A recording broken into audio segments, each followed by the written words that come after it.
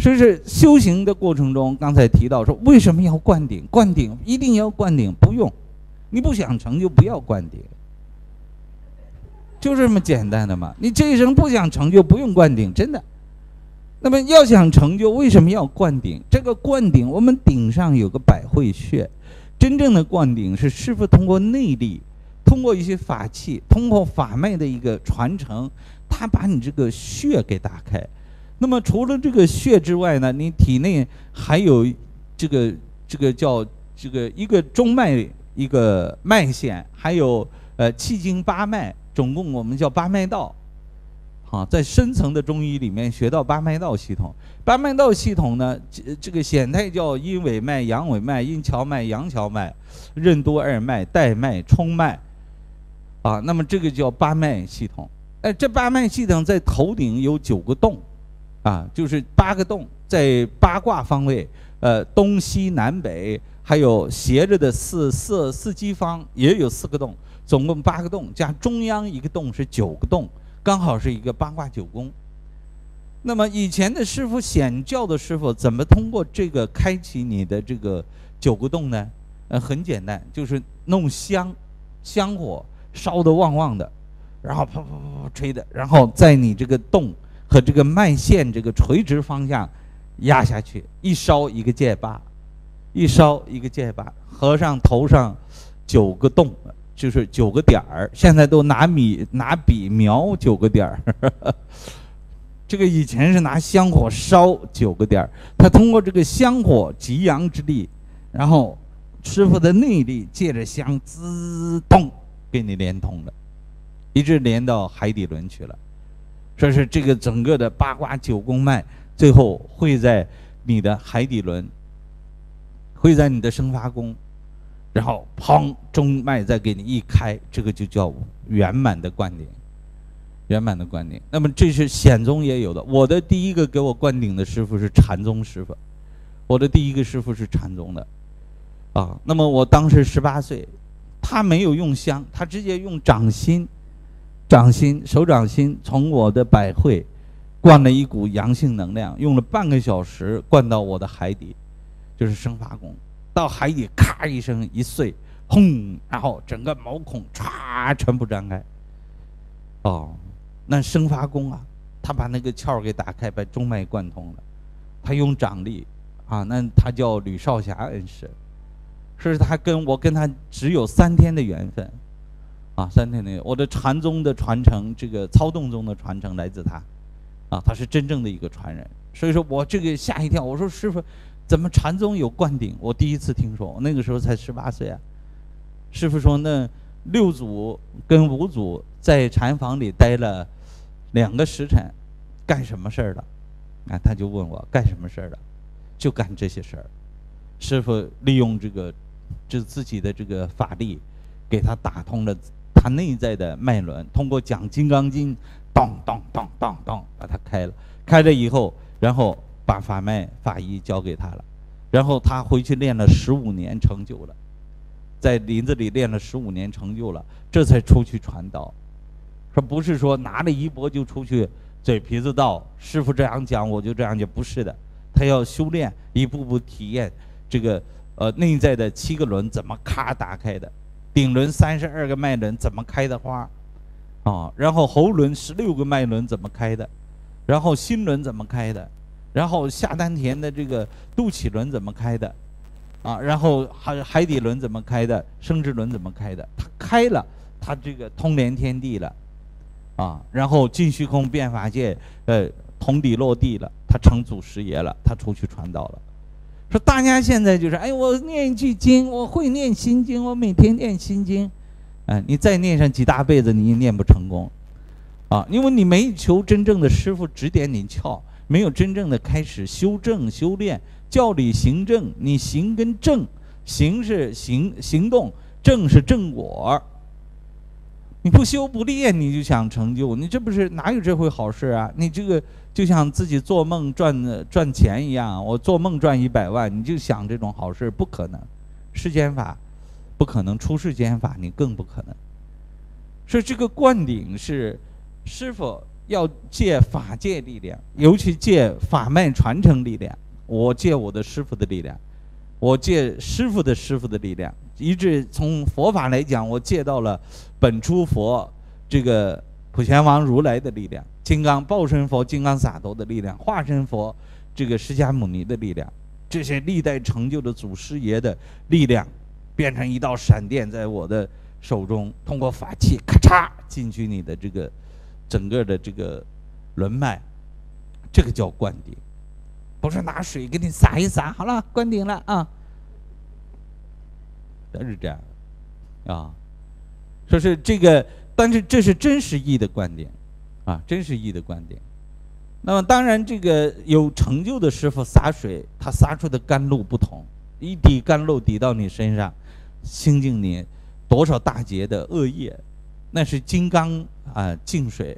啊，它是有这个去染的力量的，说是这个也有这个。但今天的活佛们灌顶都是这么多人，10万人、5万人、几千人啊，我给你们灌顶了啊，这个也是不是灌顶？是灌顶，这个叫结缘灌顶啊，这不叫亲子灌顶。亲子灌顶通常都是这个师父跟你单独相处啊，要么拿那些金刚铃、金刚杵在你头顶做，要么就是用手掌的掌力做啊，要真正有正果的师父。那这个厉害，这是真灌顶啊，真灌顶。你看你们是学生系统，我还有一个徒弟系统。徒弟系统我收徒的时候，那进去法堂以后，我是挨个给他做，每一个做一个都要做到20多分钟啊，从这个灵灌、杵灌、瓶灌啊，那么甘露水灌，这个宝曼灌、宝塔灌，一层一层的，我们很多法器啊，包括这个普拔金刚杵灌，那么这些法通过一灌一个法就进去，一灌一个法进去了。那你在修的时候，你的灵已经有这个心心相印的法本了，然后你就是通过不言之教，你就可以受到这些力量的加持啊。那这是心子灌顶，就是这个佛法密宗也有这个，也有这个叫结缘灌顶，各种法的结缘灌，大众都来求。以前师傅们只收1、2个啊，比较好教。现在这个结缘灌就基本上就是给你一个缘分，续法缘的一个缘分，你能不能修成很难很难。说受心子灌，心子灌不一样，心子灌就是那我跟这个师傅一辈子了。那你像我的熊春锦教授，我跟他这几十年了啊，满意上师这从开始皈依他到现在也是这将近10年了啊，将近10年了。这个是你的师傅，这个就是心子。心子就是心子，他不是说对你情有独钟，一定要，但不是你开始他要修理你了，他要折磨你、骂你、整你，让你很惨啊，立你的道志，然后他看你是法器的。结缘观就是哈哈，你好，老菩萨，你好，哈哈啊，一见面都是这样的，称赞你的，在徒弟面前那捧着个脸的啊，鼻子不鼻子，脸子不吃脸的。那是心子，对心子，这些对自己的孩子不用客气，对人家的孩子要客客气气的，啊，大家要懂这个灌顶，它是有内部的灌和外部的灌是现在是有分别的，啊，有分别的，不是因为这个分别心有分别，是你的气不同，也就是说你是个金刚做的一个杯子，我就可以把我的钢球从天上当直直的给你灌到你的这个杯子里去。如果你是个玻璃杯子，我这把钢球当下来，你就不见了，你就碎了。那这个时候还不如让你慢慢练成金刚体，然后再给你这个金刚珠，对不对？那哪能上去就邦啷下去把你给震碎了，不再修炼了，那就吓跑了，那也不是那回事儿啊。所以大家在灌顶这个方面要重视。那这个灌顶，这是从肉身的命体上你要发生变化，这是属于命宫这个部分。性宫这个部分是什么呢？性宫是你原本是佛，你原本是佛，不是我说，释迦牟尼说。也就是说，我们身内有一个不生不灭、不垢不净、不增不减的本初佛啊，这是你的法身如来，也是我的法身如来，也是阿弥陀佛的法身如来，所有的法身如来都是这一个佛。佛佛道同，没有二佛。这是从我们原本的本性佛性上，我们就是佛开始说起的。说你既然是佛，你就应该把自己的佛叫醒出来做佛。当你做佛的时候，你的身体、你的言语、你的意念都是佛的身口意。这个就是灌顶的密意。灌顶的密意就是这个有道行的师傅，然后通过一些法脉传承的集约式的力量，集中的闪电，气着咔嚓，气着咔嚓，然后把你这个障碍在你这个金刚坛城外面的所有的业障清净，清净以后，咔一声雷，把你的这个里面的那个本初佛原本的法身如来轰醒。这是真正的金刚灌顶啊，真正的把你的这个法身如来给惊醒、唤醒。他一出来以后，你再修任何的法，是你的意识、后天意识和自己的法身如来同步在修，你就快乐很多啊，快乐很多。也就是你的身口意已经转成佛的身口意了。说真正的灌顶，它是这样的一个密意，就是唤醒你的这个本来的法身如来。这个法身如来在你的心中心，也就是这个叫不死明点。我们体内有3个明点，一个是不死明点，不死明点它是永生的嘛，啊，那么就是你的法身如来。那么我们需要借法身如来把肉身练成报身金刚不坏。有了报身金刚不坏，可以化身无量，光中化佛无数亿，化菩萨众亦无边，可以化身无量。那我就可以利用一世功德圆满。我只有一个张卜生，我能做多少事？我如果能够化成无量个张卜生，我就能做很多很多的功德了。所以这个叫化身无量度众生，叫光中化佛无数亿，化菩萨众亦无边。当你的报身圆满之后，你就可以达到这个水平了。啊，你就可以达到这个水平的时候，哎，你在吉隆坡，但是在世界各地跟你修你法的人，修你传承法的人，不是我自己的法，是传承来的法的人，他都可以见到我，啊，都可以见到我，啊，有的是直接就是一程一愣，哎，师傅你来我家了，我说没有啊，我在新加坡，没有啊，我刚才看那个影子，这一晃一定神，哎，我看见你了，啊，我说那你看花了吧。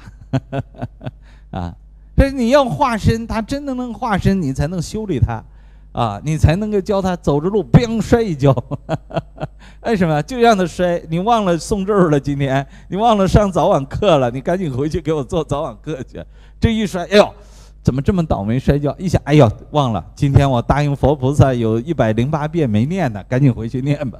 啊，这是提醒你吗？啊，你不要以为摔跤，哎呦，这么倒霉啊！啊，我怎么回事？我去庙里问问签儿啊！你这个胡说八道，你们是不是自己不问问自己的灵性？刚才为什么摔一跤啊？刚才为什么东西掉了？你问自己的灵，马上就觉醒了，自己知道哦，答应佛菩萨的事儿没干，我今天忘了上香了，我今天忘了上供了，我今天忘了什么，赶紧跑回去做，啊，那是自己一个提醒。